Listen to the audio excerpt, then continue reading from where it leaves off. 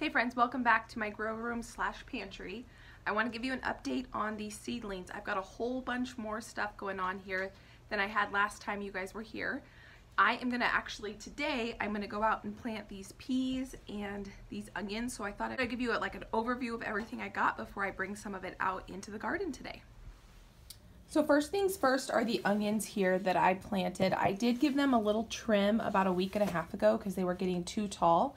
And today is the day they are going to go out in the garden, which I'm kind of glad because the soil has been kind of algae and there's some mold now on there, and I kind of want to get it out of here.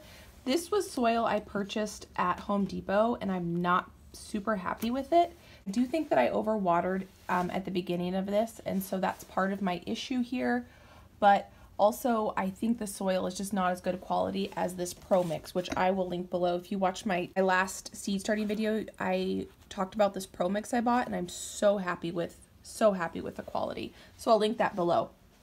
So I switched over to my kitchen island because the lighting in my grow room was bad. All right, so let's get to some exciting stuff. The tomato experiment, the seed-saving tomato experiment. So I've got they all sprouted a ton except for this German stripe was a dud. There's a little bit of mold growing on there and nothing happened here.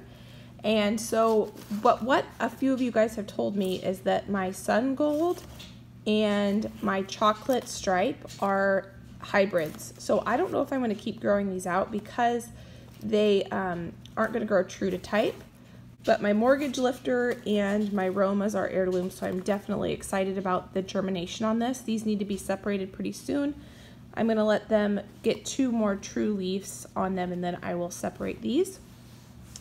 And I'm glad these Romas did really well because the Romas I planted from Baker Creek here, I only had 2 germinate out of this whole row, and I planted 2 seeds in each one of these. So that was very poor germination on that.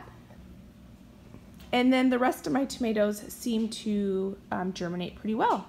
I had them next to my wood stove over there when they were germinating, and that seemed to work really well. And then as soon as I saw one of them sprout, I threw them under the grow lights. So I am going to water these today. What I've been doing is Thirsty Thursday, so I remember to water them, and let me show you what I've been doing with that. I have this really fancy watering pot here, and this is the fertilizer I got. When I've been researching about feeding your seedlings, it was recommended to do a 1-to-1-to-1, so I can link this below. So far I've been pretty happy with it.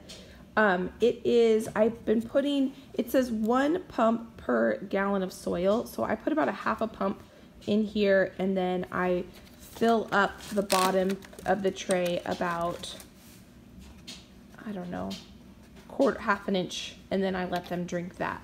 And so I think that by letting the soil dry out too on the top before I water them, I am helping prevent some of that algae and mold growth. And then on to some really exciting sweet potato updates. This has been really interesting because I've got 2, 4, 6 sweet potatoes that I bought at Costco, organic sweet potatoes, and those 3 organic sweet potatoes I bought at Walmart. And it's just interesting seeing them in different conditions and what they're doing. These 2 sweet potatoes are by far the star winners. This one has 4 slips started, and this potato has 1. And they're pretty big, and I'm excited about that. These 2 potatoes in the dirt haven't done anything. There are roots. When I pull up the bottom of the tray, I can see roots growing out of them, but I don't see any slips growing.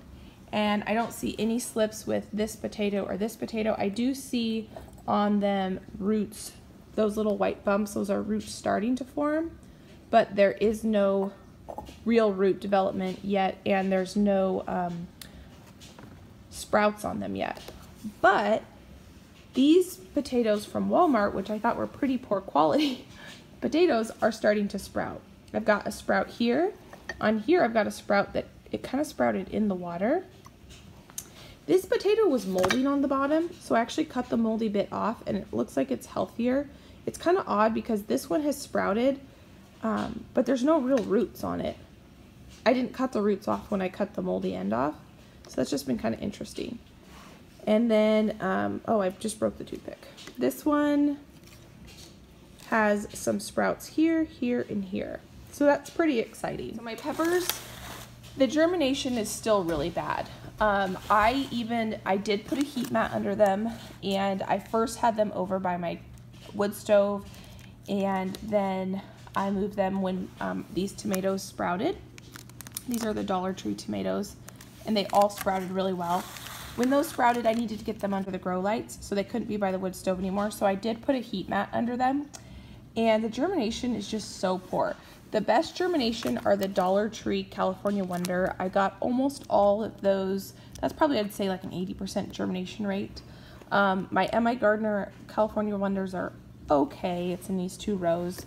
I've got 1, 2, 3, 4, 5, 6 jalapenos out of 24 seeds I planted. So pretty poor there. That is a Baker Creek seed. That was new seed this year that I bought too.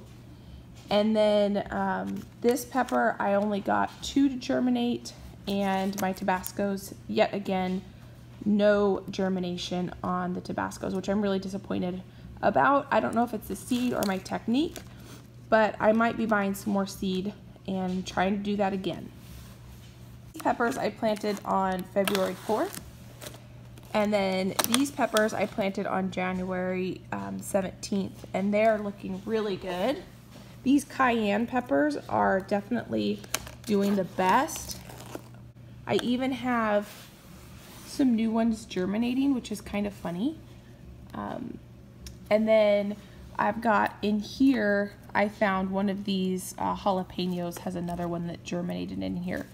When I transferred these into this tray, I only made sure I had 1 pepper in each cell, and so those definitely were seeds that just didn't germinate and then popped up. This same tray, I've got my Brussels sprouts that are looking really good. I'm super excited about those. And I've got some spinach here. All right, so here we've got my brassicas, and they are all doing really well. My Golden Acres cabbage is doing well, both the Dollar Tree and the Baker Creek. I only had 1 Dollar Tree cabbage not germinate. My cauliflower is looking amazing, and my broccoli is looking amazing. These are my celeries. They're growing really well. I need to up pot these soon. I've got my celeriac here, and then my Chinese pink celery. And then my kale's doing pretty good. I think it's ready to be up potted. This kale plant wasn't attacked by the chickens, and I did up pot it a while ago, and it seems to be a lot happier in its own tray, or its own container. So I'm gonna up pot these, I think, this weekend, and so that they have a little bit more room to grow. But I'm super excited about the kale. Want to see what I'm gonna end up doing with the produce, like cooking and preserving and stuff like that. I will have a bunch of videos on that as well. Then go ahead and subscribe, and you can see all that. And thanks for hanging out with me today, and I'll see you next time. Bye.